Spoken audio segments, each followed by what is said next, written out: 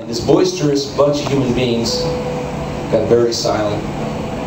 And everybody had seen those pictures on the television, but when you were walking the streets, the enormity of what had happened kind of washed over you, and nobody could say anything. And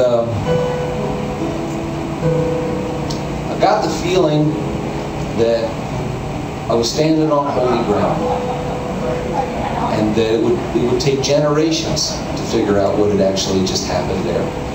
And that's where the idea for this song came from.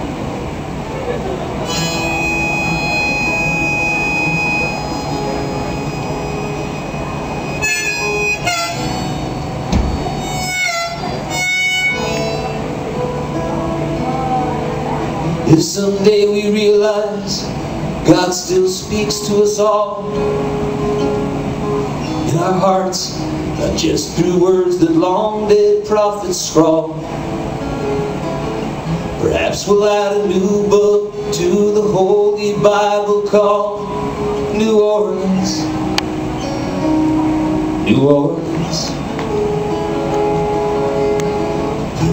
As in ancient Egypt when the Exodus began, the shacks of Pharaoh's slaves were painted with the blood of lambs.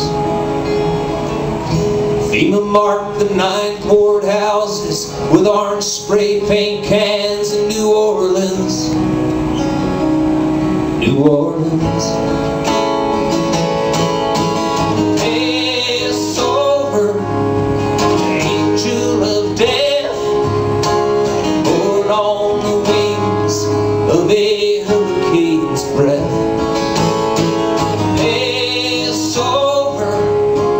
Pharaoh's own son peered from the window of Air Force One.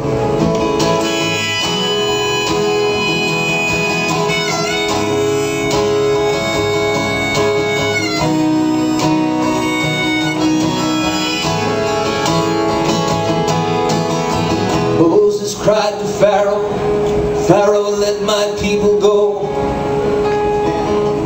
Poor folks clung to rooftops when the levees wouldn't hold. Both times the waters parted, but it happened awful slow. New Orleans, New Orleans. Moses led a chosen people across the Sea of Reeds. Now a broken promised land lies in the mud and bleeds, for lives lost or scattered like a broken string of beads in New Orleans. New Orleans.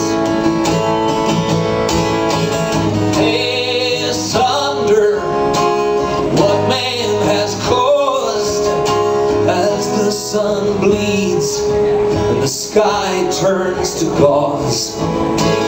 Past plunder, sowing the breeze, reaping the whirlwind down on our knees.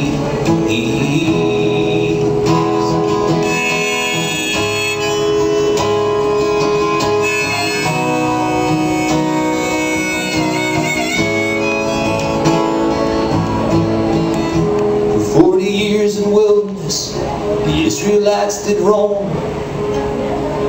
Now like the pyramids, another tomb called Superdome stands watch for a new Moses who'll cry, "Bring my people home to New Orleans."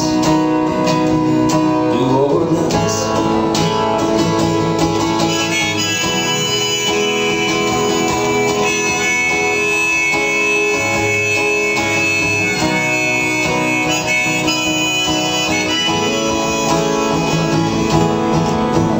Someday we realize God still speaks to us all